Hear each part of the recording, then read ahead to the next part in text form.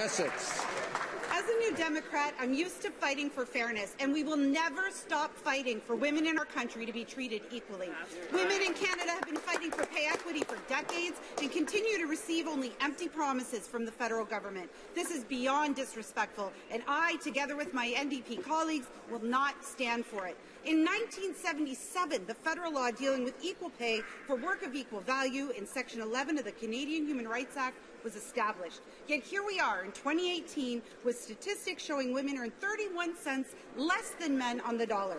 Women have been waiting for 3 years for this government to table pay equity legislation. And in this year's budget, there is zero funding for its implementation.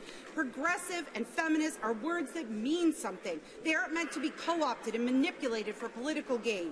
Women have spent the last 40 years fighting, and we are done waiting. Enough is enough. It's time for this Liberal government to end the empty promises and get pay equity done. The honourable member for Port